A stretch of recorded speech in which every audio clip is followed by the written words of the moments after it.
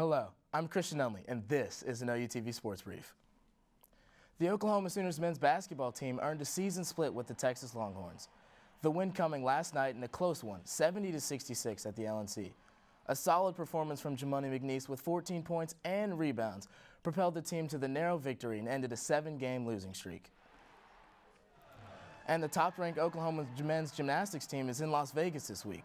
6 current Sooners and some alumni are competing in the 2017 Winter Cup for a spot on the U.S. men's national team.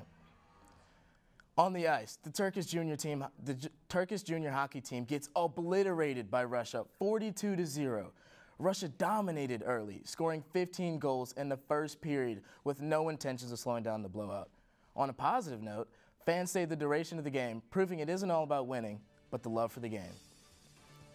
This is an OUTV Sports Brief. I'm Christian Nunley. Good night.